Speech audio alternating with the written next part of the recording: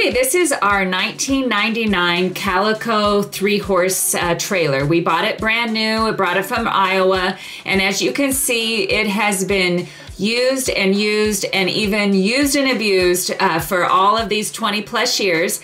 But my family gathered together, and as a gift for my birthday / Mother's Day, they are going to restore and paint the horse trailer for me. So we're going to show you the process on how we transformed our horse trailer.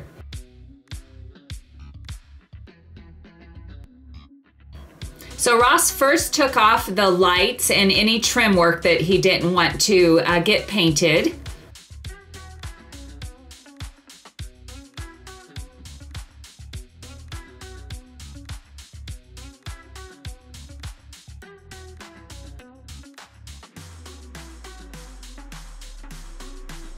And then the whole family gathered and started sanding and sanding and sanding some more. And we all had to wear ear protection. It was crazy loud once we got all the sanders going.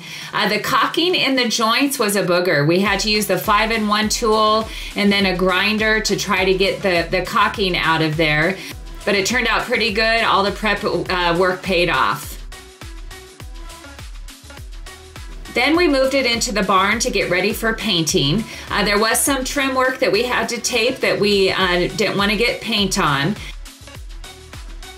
Then we took rust converter and sprayed it on the areas that were rusted and got it ready for the paint.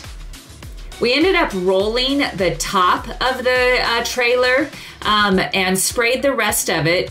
All in all, we used 2 gallons of white Rustoleum implement paint, and we used an HVLP sprayer that we bought from Harbor Freight. I think it was about $20 to spray it.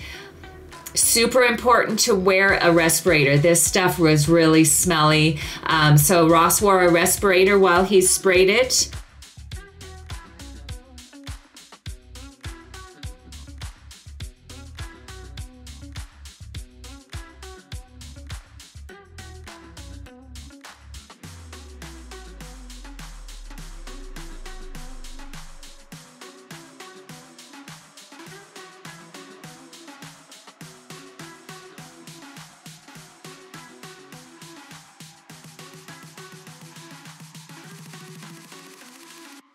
Then we wanted to protect the front area, kind of like the rock chip area.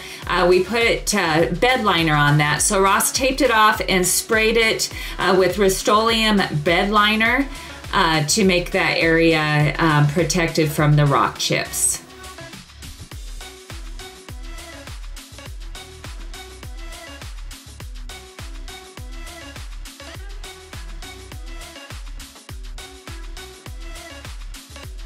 Then we had self-adhesive rubber trim to put on that we ordered off of Amazon. And then took pinstriping tape and taped all of the vertical bars with the pinstriping.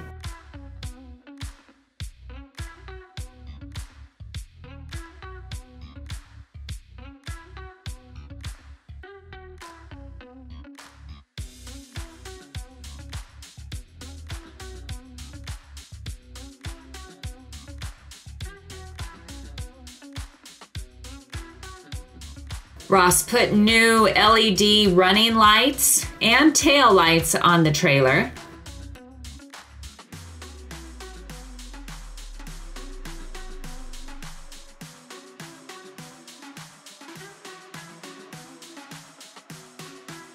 And so as you remember, this is what it looked like before. Very loved and abused. And here is the after. The transformation is truly mind-blowing. It did take a lot of hours on this sanding and prep, but it really paid off because it came together nicely. So we hope you enjoyed the video of our trailer transformation. Thanks for watching DIY on the house, and we check back often for more videos.